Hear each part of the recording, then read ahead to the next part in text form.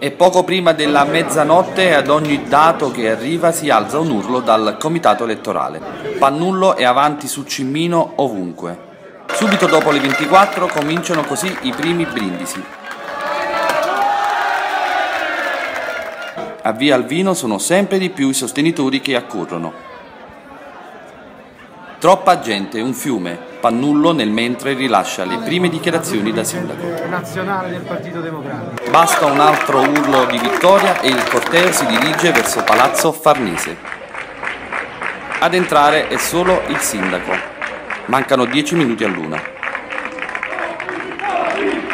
Pannullo resta nel comune un quarto d'ora, il tempo di un saluto con la segretaria generale. Ad aspettarlo ancora consiglieri comunali e supporter. Baci, abbracci per tutti, all'1:30 la festa è finita. Comincia adesso il lavoro per il rilancio della nostra città Castellammare di Stabia.